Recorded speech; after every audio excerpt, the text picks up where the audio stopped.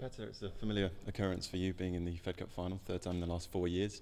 How much confidence does your team have going into this one? Well, it never gets familiar, but we are glad to be in the finals and really looking forward. I've heard there are only a few tickets left, maybe already sold out. So, and now I know from the girls they really enjoyed the last time we played at home. So really looking for another final. And for Germany, obviously it's the first time they've been here for 22 years. Does that make them underdogs and you favourites going into this one?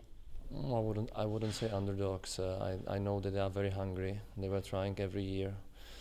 I know we met them a couple of years ago, and it's a very strong team.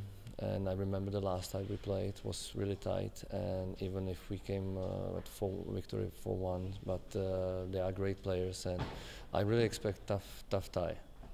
What do you think could be the key to this final? Would it be Kerber unbeaten in Fed Cup this year?